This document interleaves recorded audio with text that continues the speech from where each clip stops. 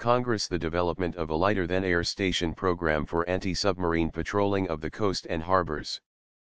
This program proposed, in addition to the expansion at NAS and Lakehurst, the construction of new stations.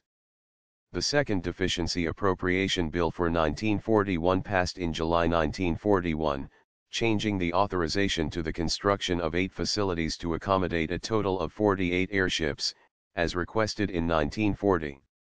Standardized plans were drawn up by the Navy Department Bureau of Yards and Docks with Arsham Amarikian acting as principal engineer.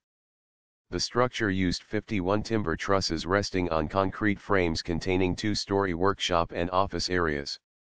17 of these wooden hangars were completed by the Navy Department Bureau of Yards and Docks in 1943. Some of these new hangars were built at Lakehurst, Moffett, Weymouth, and Weeksville, bases which already had metal hangars.